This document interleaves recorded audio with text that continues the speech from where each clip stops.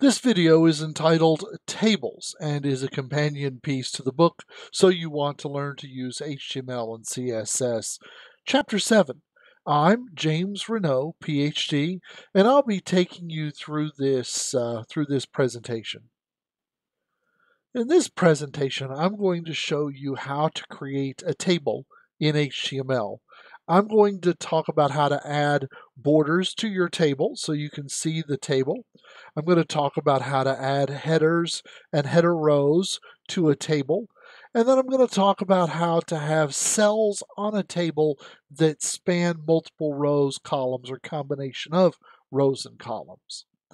I'm not going to go into the T-head, T-foot, and T-body structure that can be used inside a table, but you can look that up on your own after you've mastered what's in this video.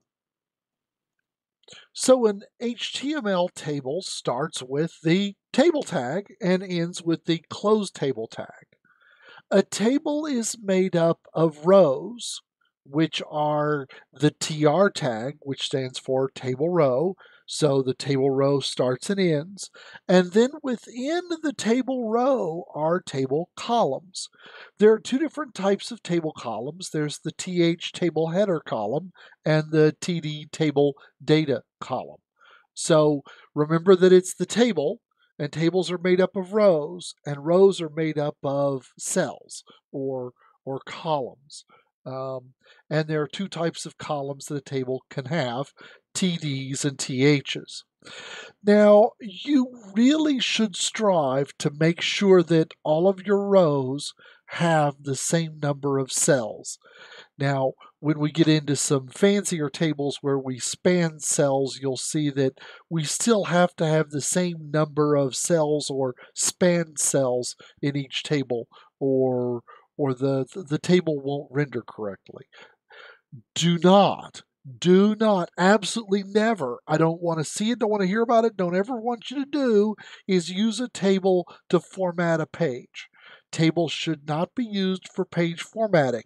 Remember, we live in a semantic world where the tags have semantic meaning, and a table should be used for data or ideas or concepts that belong in a table or tabular view, nothing else.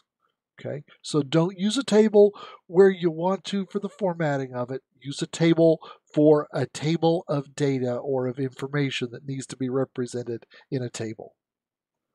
So here is a very simple table that contains 3 rows and has 1 column in each of the 3 rows. Let's look at it. The first table, TR, starts the first table row, TH header, close TH. So the table header is going to, by default, show up as a bold, but you can always use style to change how it looks. Then you can see the next table row begins, and the table says the table data says some value. Then we end the second table row, begin the third table row, and do it all again with some other value. You can break it all up into multiple lines to make it easier to read. Remember, you're allowed to put spaces within your HTML. Again, don't use for page layout, only for stuff that needs to be shown in rows and columns. Also, we can optionally add an attribute to the table that says border equals 1, which would put a border around all of the table datas and all the table headers on a table, and draws a very simple border. The more proper way, the better way to do this is to do it with CSS and to maybe say TR and then give it a border, and then TD and give it a border, or assign your table an ID and then use a descendant selector to put borders around things using the CSS border statement that you've seen prior, or that you'll see in the future. No, you saw it in the box model you've seen prior.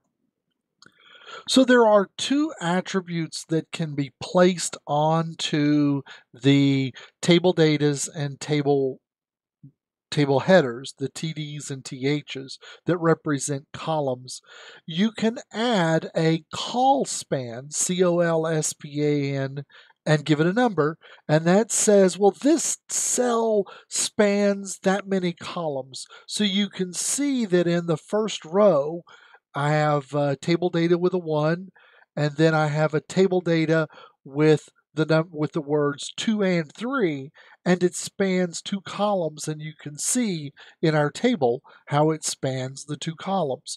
Then notice on the next row, I have a table data that spans 2 rows that says 4 and 7, because that cells 4 and 7 on the table if you count 1, 2, 3, 4, 5, 6, 7, 8, 9.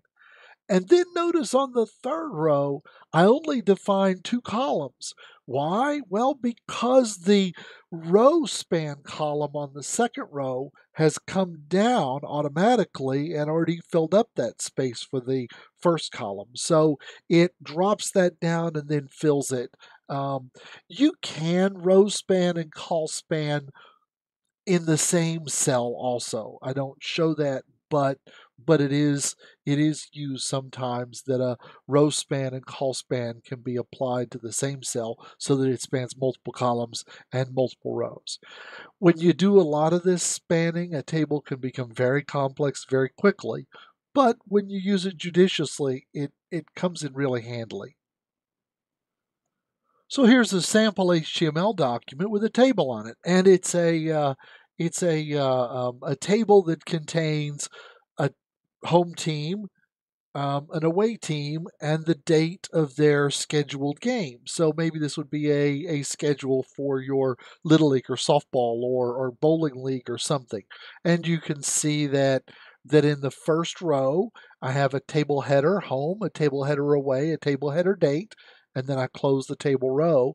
Then you can see I have a table row with a table data east side, table data central, and then I have a data table, data table, table data, TD, containing a time. And you do see I wrapped that date in the time tag because the time tag is one of those semantic tags we talked about previously in other videos before this that kind of tell the system and tell the browser, hey, this is a date, this is important, this is a time.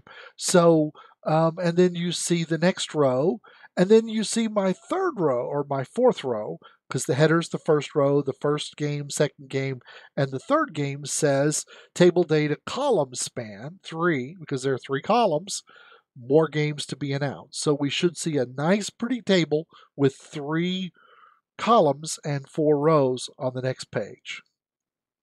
And it's exactly what we expected.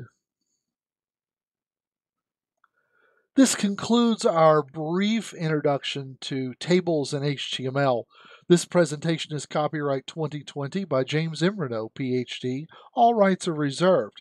If you have any questions, comments, critiques, or anything else you'd like to tell me about, maybe even tell me the classes that this is being used in, please contact me at jim@renejm.com. This work is licensed under a Creative Commons Attribution, Non-Commercial Share-alike 4.0 International License, and I would like to say thank you for watching.